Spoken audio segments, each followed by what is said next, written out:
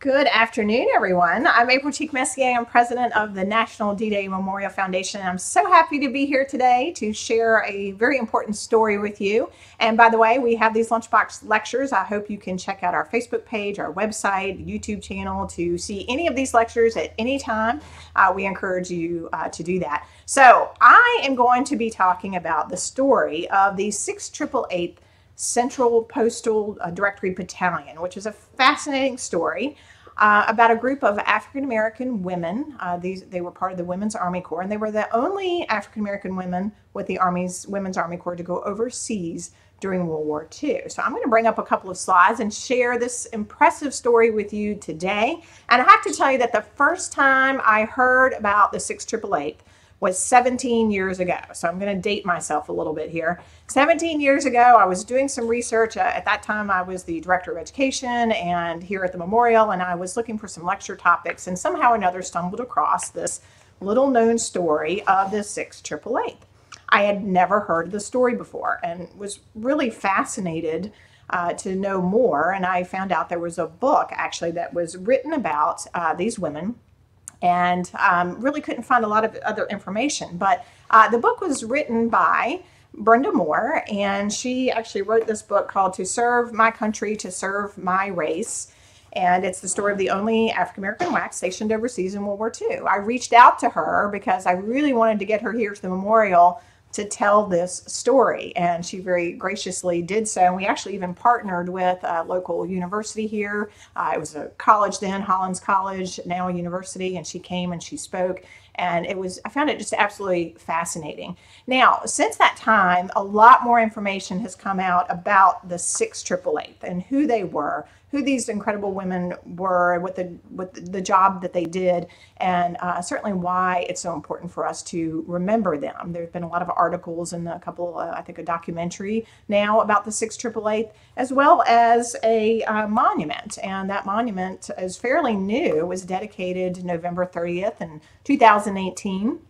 At Fort Leavenworth, Kansas. And here you see it's a very detailed monument telling their story. On top of it, you see their commanding officer, Lieutenant Colonel Charity Adams. And I'll be telling her story more in just a little bit. So they've certainly garnered a lot more attention over the years, but for so long, their achievements were hidden from history. And today I'm just going to touch on a few highlights because I think, again, it's such an incredible story that many people still, even with the attention that they've received of late, have or just are not aware of. And by the way, there is a Congressional Gold Medal effort underway for the 688th, and I'll share more about that at the end as well. And I'm going to tell the story a little backwards today because I really want to dive into what did the 688th do? What were their achievements during World War II? And then we'll kind of, I'll show how they got there, how the 688th came to be. But it's a very unique story.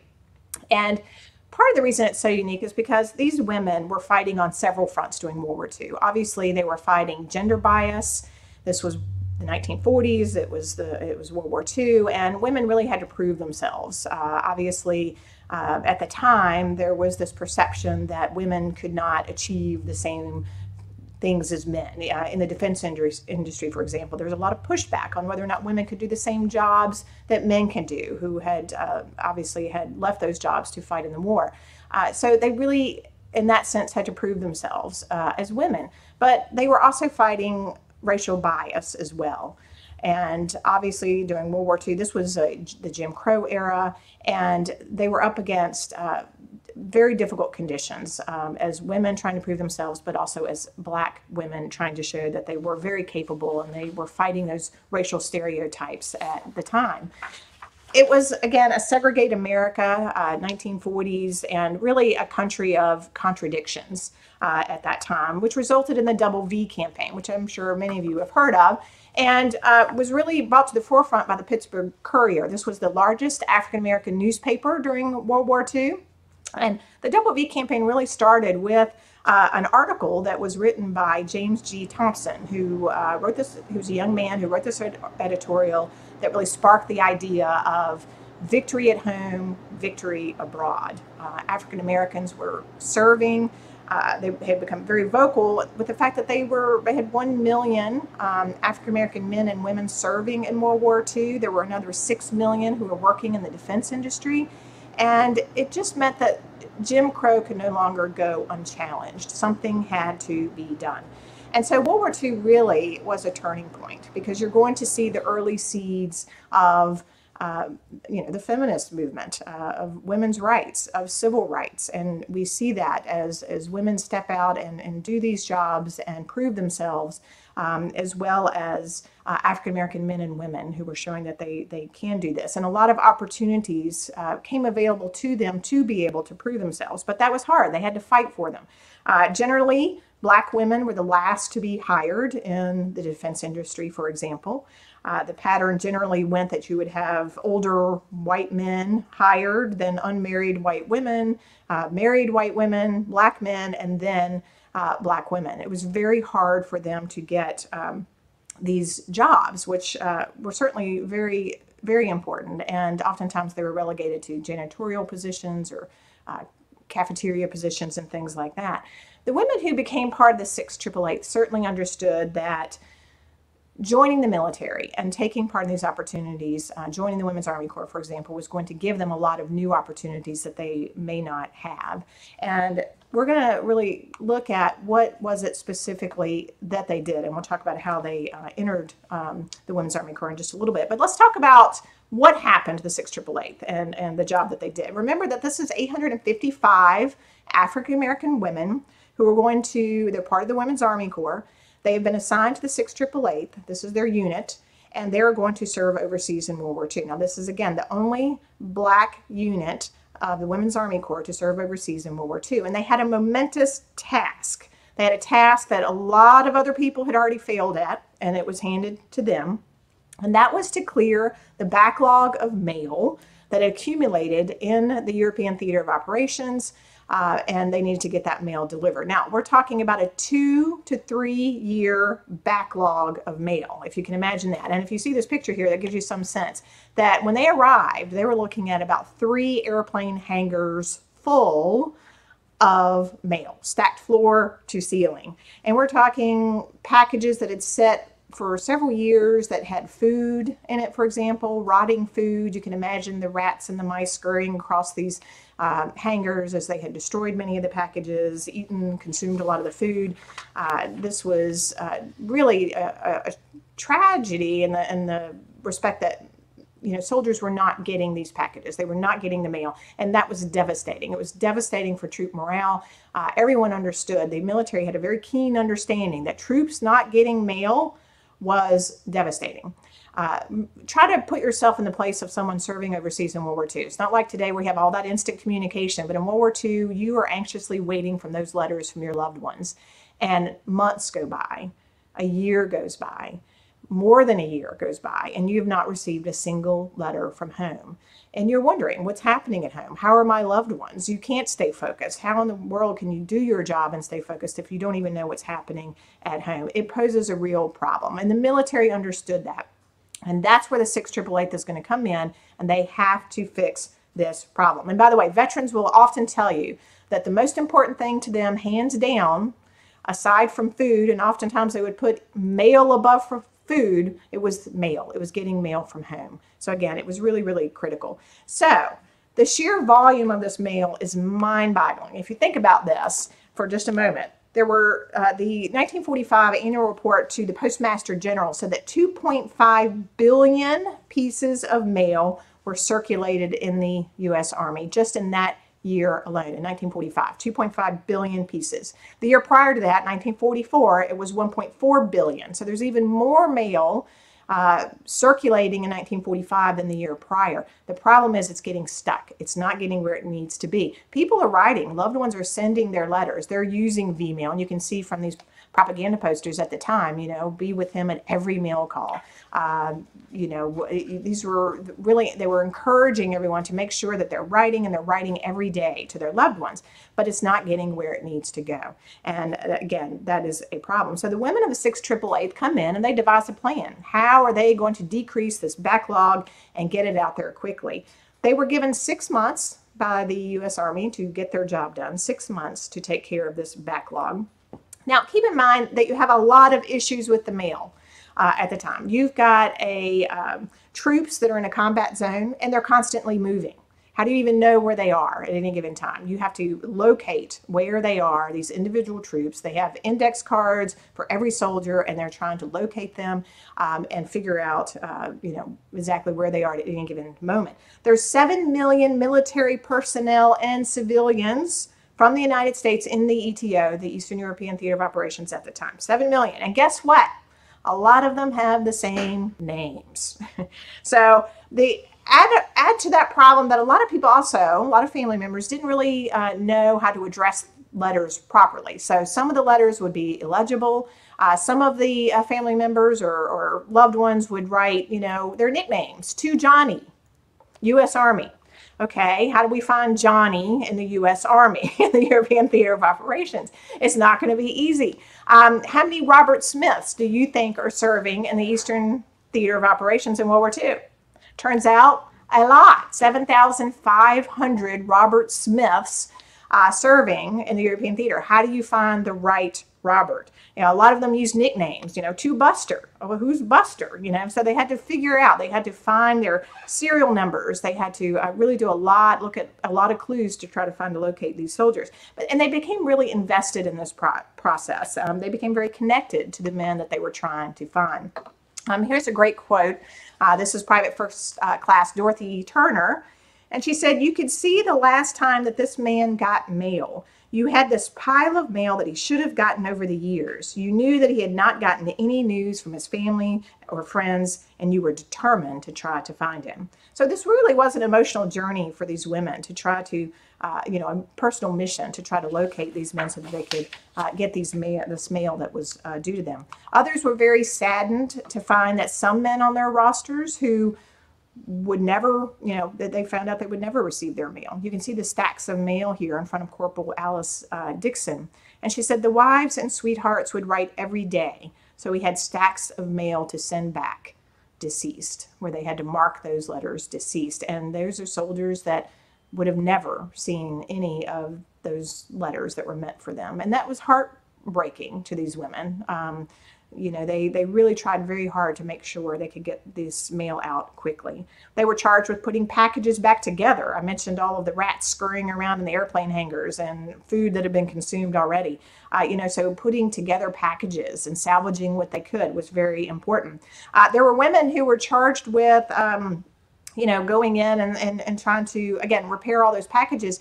And there's an author, Mary Farrell, who wrote Standing Up Against Hate, and she said the women had to wear water-repellent clothes and boots to protect themselves from rotting food and mice droppings, and they tried to go through and salvage what they could, such as socks, jewelry, photographs, anything like that, and again, repackage that, put it in the correct package, and make it look as normal as they could.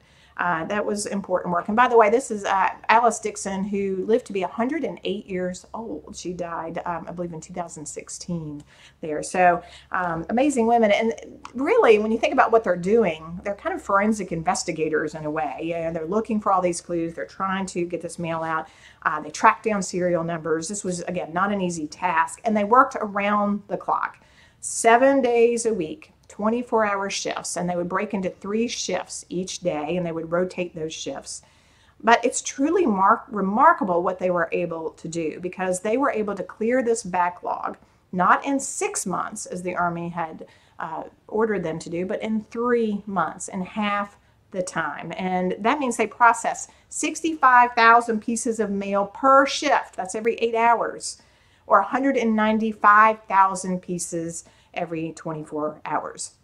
And if that's not challenging enough, you see from this photograph, the conditions that they worked in were extraordinarily difficult. You can see here very crowded conditions. There's very poor lighting. Remember, this is England. They were in Birmingham, England at the time. You had blackout conditions, so you can see blackout curtains. They could not let any chink of light show through for fear of bombing. And so they lived in pretty difficult conditions. There was no heat. So, you're freezing half the time that you're working. They would often layer their clothing, wear field jackets, ski pants to stay warm. And on top of all of that, they also had to censor the mail. So not only are you trying to locate the soldiers, but you have to go through and censor the mail at the same time. So it was extraordinary time consuming. This was, again, a big task. Their motto was no mail, low morale. And they always kept that in their mind, that they knew that what they were doing was having a direct impact on the morale of the troops. Again, a monumental task. They had a lot of responsibility, and they always got a great deal of satisfaction when they heard from some of the servicemen or the officers who really thanked them for getting these packages out and when they would arrive. So that meant a great deal to them. So they would clear the backlog in England, and then they would be sent to Rouen, France. And it was really there that they began to see the destruction of war, and that was really an eye-opener for them. Here you see a picture of them working along French civilians at the time, which they did do, but they saw bombed out buildings. They really saw the destruction of war at that point. And they did the same job there, working in those same 24-hour shifts. They cleared the backlog in 3 months, and then they were sent to Paris, and they would do it all again. They were extraordinarily successful as they did their work, and they worked very, very, very hard, but they really enjoyed their time overseas. And part of that is because they were treated so well. The British, the French really took to the women. They enjoyed talking to them. They invited them into their homes. One of the women who served in the 688, she said that at Fort Oglethorpe, which was where they did their training, we were just plain scared to even venture off the post. But in England, we were treated like kings and queens. So when they were in England, again, they struck up friendships with a lot of the locals. Here you see a great picture of them in Birmingham, England. They were invited to, dinners and tea, and they thoroughly enjoyed their time there. They felt very welcome. So when they were overseas, they didn't feel the racism that they had encountered in the United States. And the only time they really did encounter racism was from Americans who were serving overseas. And a great example of that is the American Red Cross in England had actually set up segregated facilities for black and white WACs, and as well as separate recreational facilities.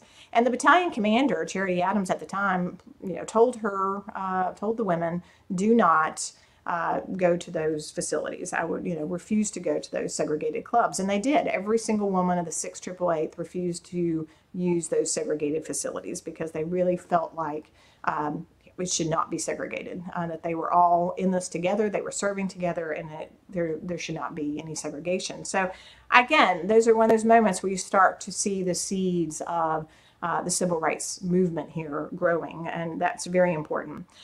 This battalion, again, was unique in that it was segregated by race. It was segregated by gender.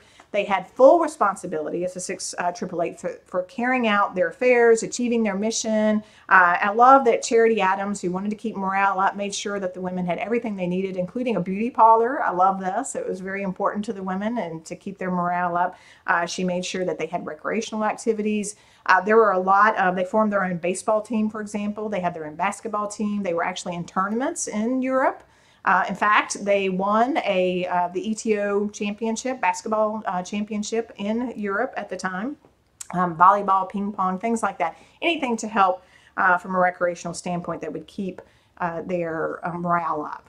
They had a dance group, they had a band, things like that. And they traveled throughout Europe. And travel became something that all the ladies post-war would talk about, how much that meant to them. I love this photograph here of a friendly snowball fight in Europe in 1945. You can see they're really enjoying themselves. And again, there was a strong sense of camaraderie with the women of the 688.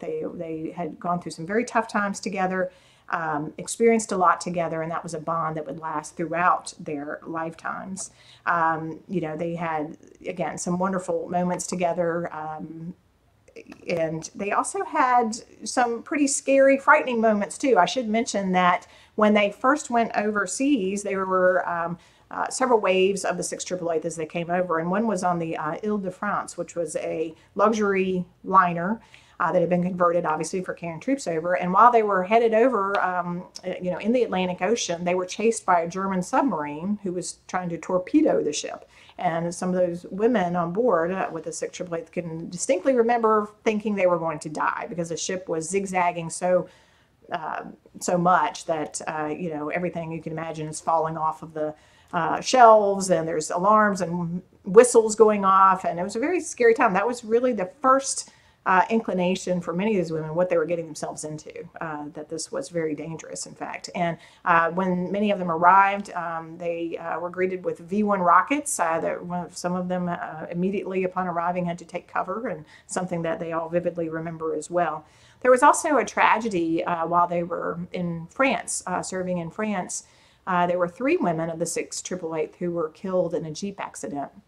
And that was, again, a really devastating thing for the women, who were all very, very close. But here you can see the three women who were killed, their names here. And by the way, this photo is not of the women who were killed, but it does show the type of Jeep that they would have been in. And you can see the cross there to Mary Barlow, killed July 8th, 1945. And what's really remarkable is that the women of the 6th Triple Eighth all came together, and they raised money for their memorial services.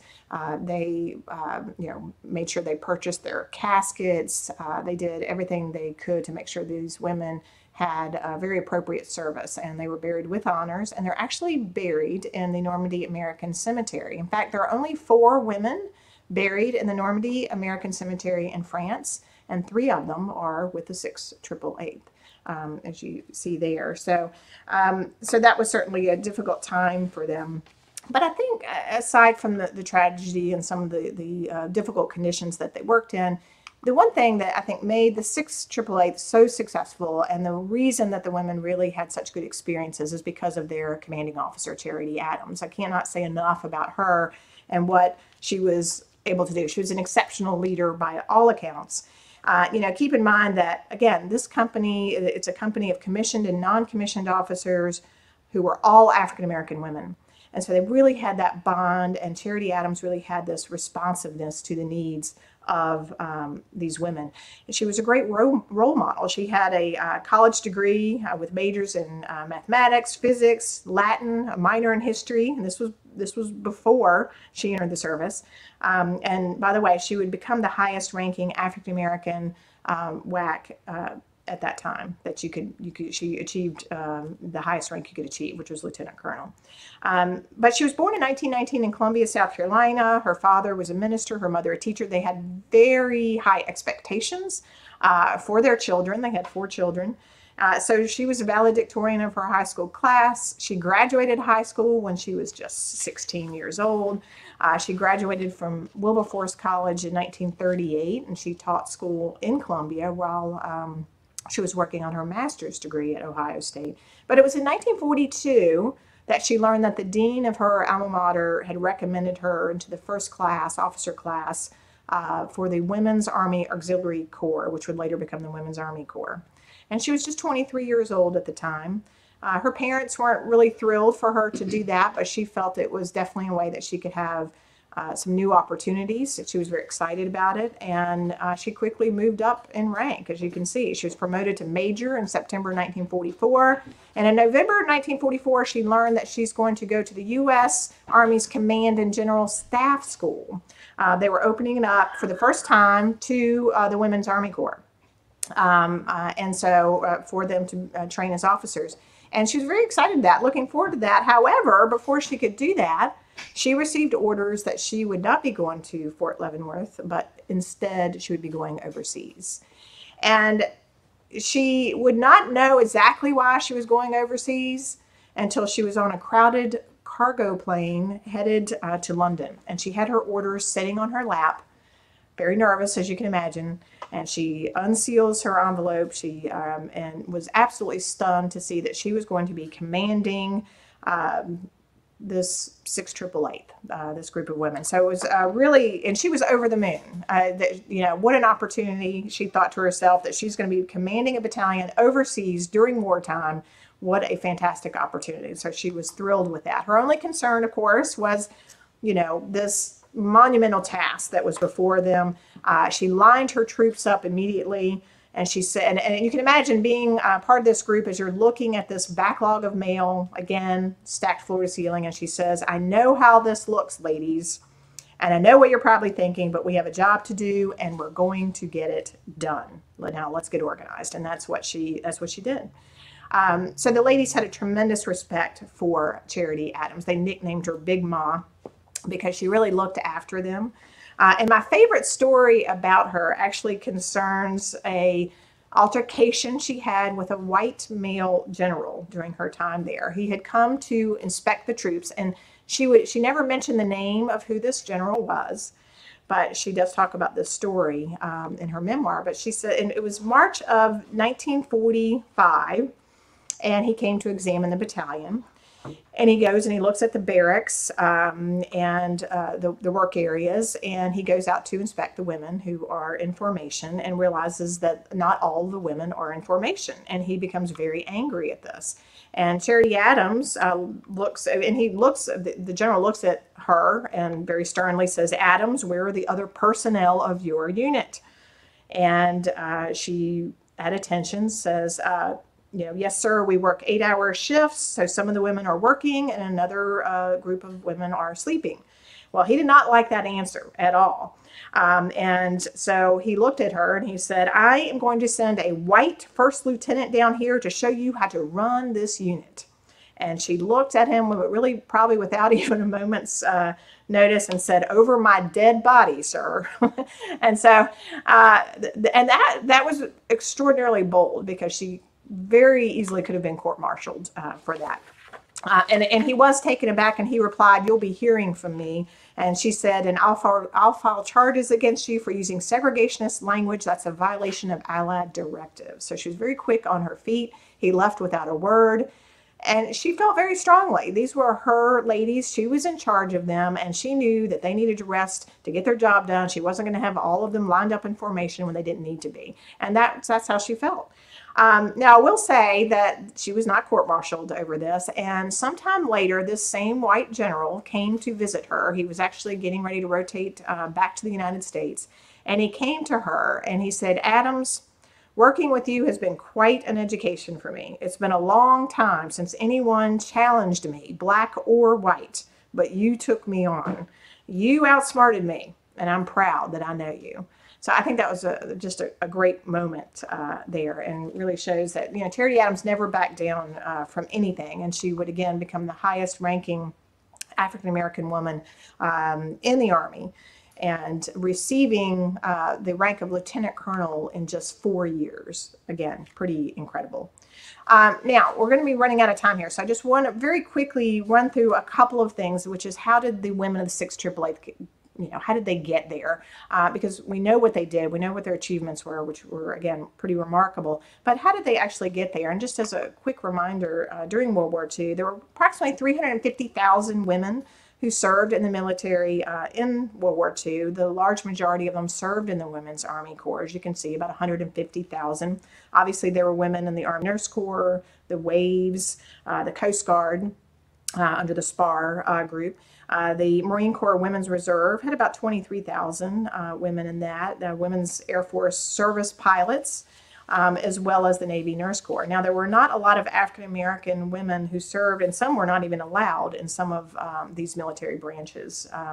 But the WACs did have a fair number of African-American women who signed up and who were part of that, although there was a quota because of the time and being in segregated America, there was a quota on that.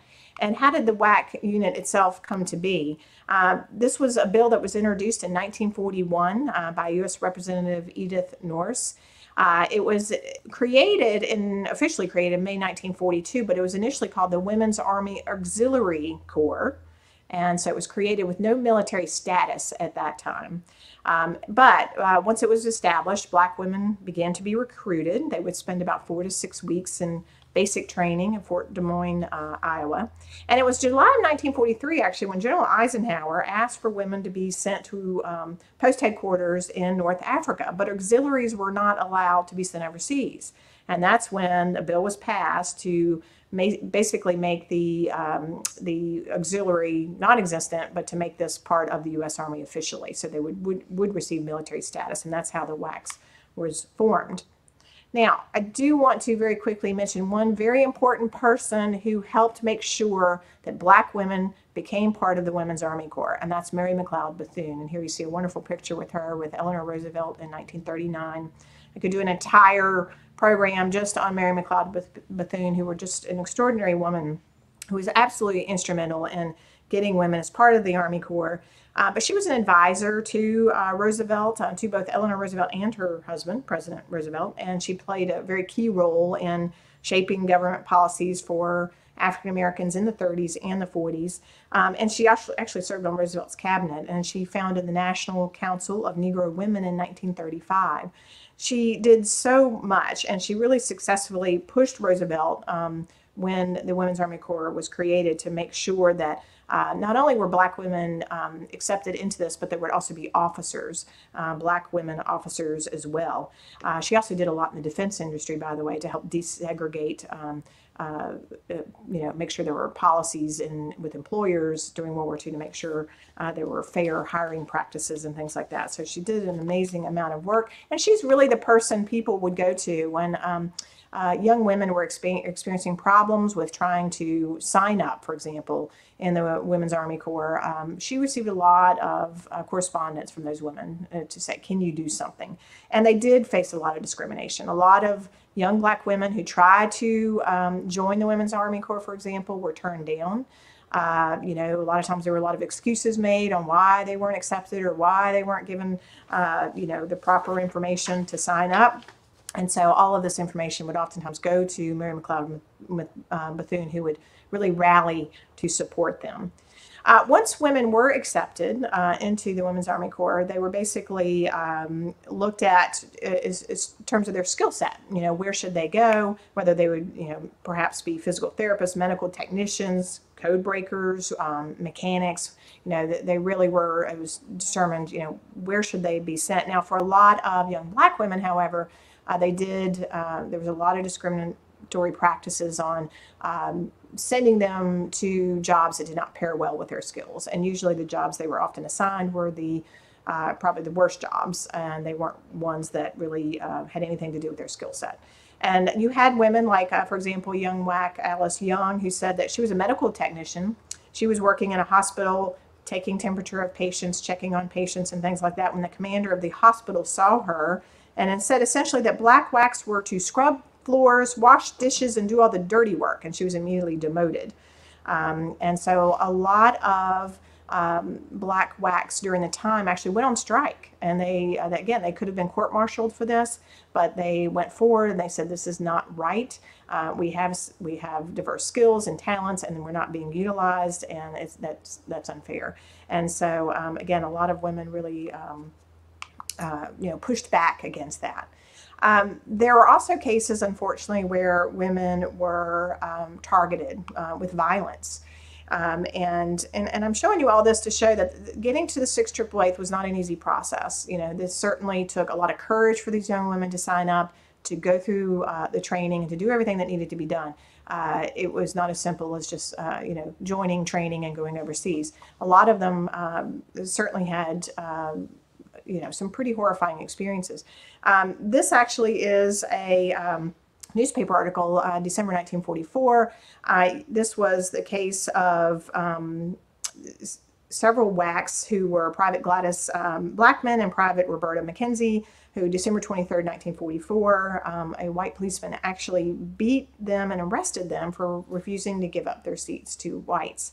And they were seated actually in the back of the bus in an area designated for Blacks. However, the bus filled up, and the driver asked them to move, and they refused. And so this police officer proceeds to drag them off the bus. It was pretty horrifying. It ended up that I believe it was Gladys Blackman was beaten pretty severely, spent a week in the hospital. And so it was pretty terrifying, some of these experiences that they had. Another incident in July of 1945 with Helen Smith of Syracuse, New York.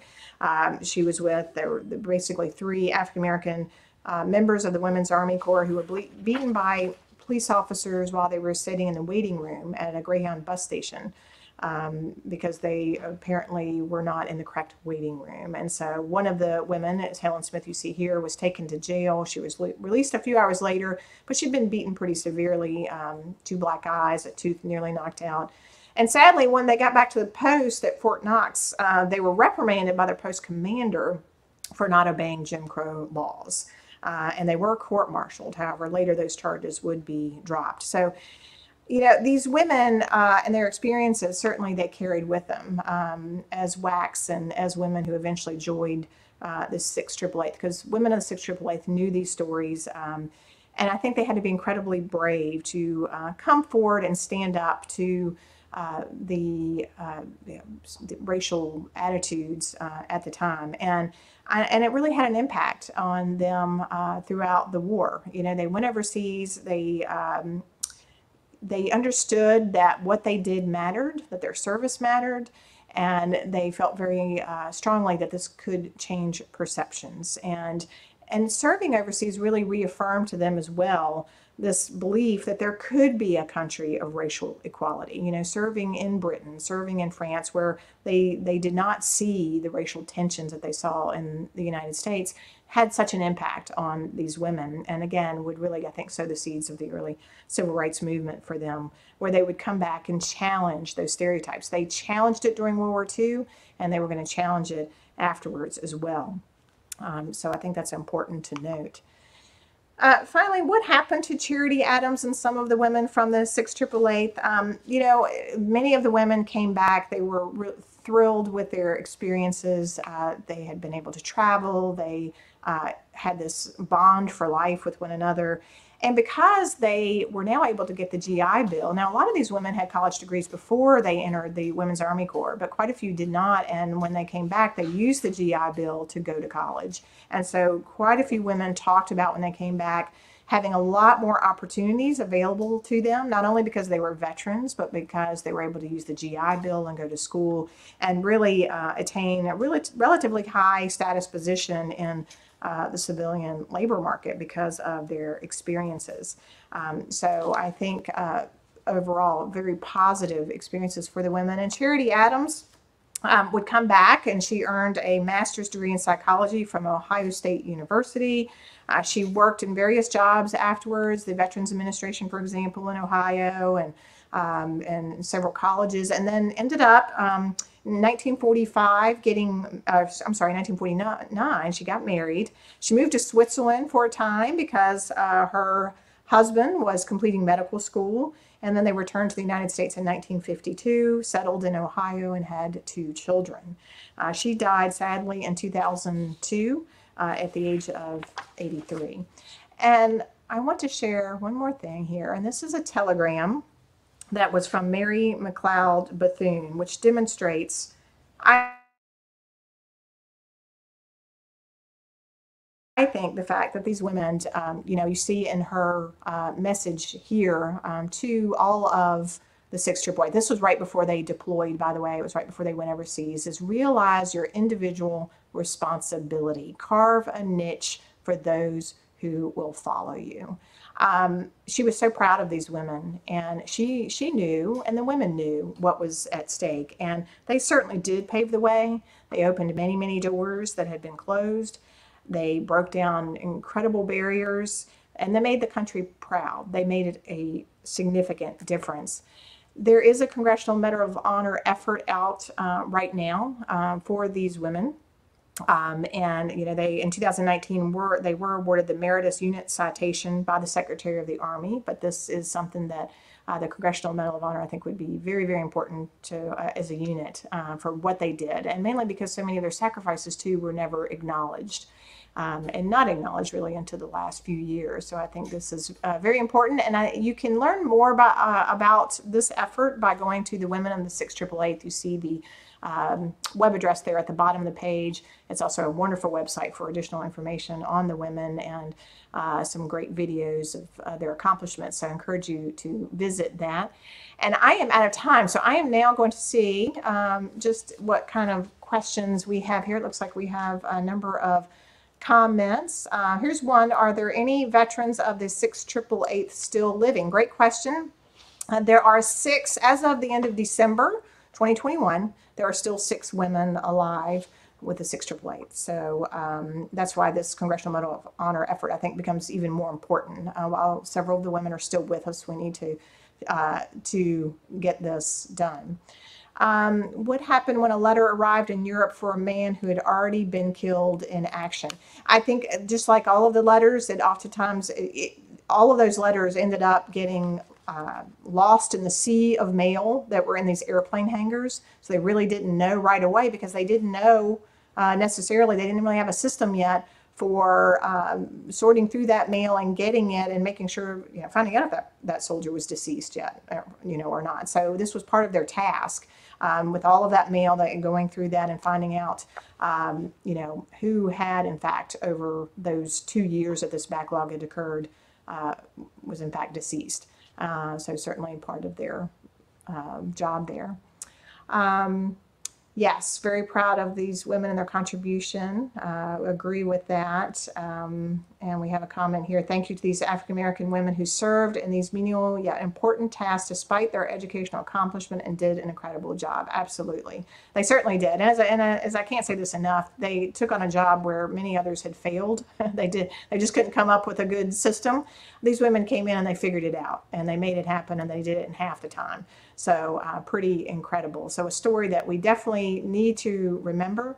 And again, just a story that reminds us that before the Civil Rights Movement, there were these little acts of resistance that were happening throughout. And long before the Civil Rights Movement took hold, you see that in World War II. And I think it's something that these women would certainly remember. So their accomplishments are incredible. Again, Brenda Moore's book is To Serve My Country, to Serve My Race. And if you want to delve really much deeper into their story, it's a fascinating look into their lives and what they did afterwards as well. And there's also one, especially for younger people, that I really like. It's called Standing Up Against Hate.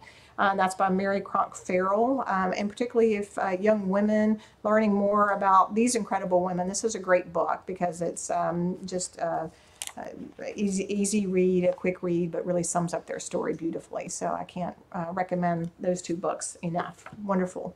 I don't think we have any more questions. I think that sums up a little bit of the story of the 688th, and I hope you've enjoyed hearing about their accomplishments, and do hope you'll join us for our future lectures coming up. Check our website, dday.org, for more information. And thank you again for joining us.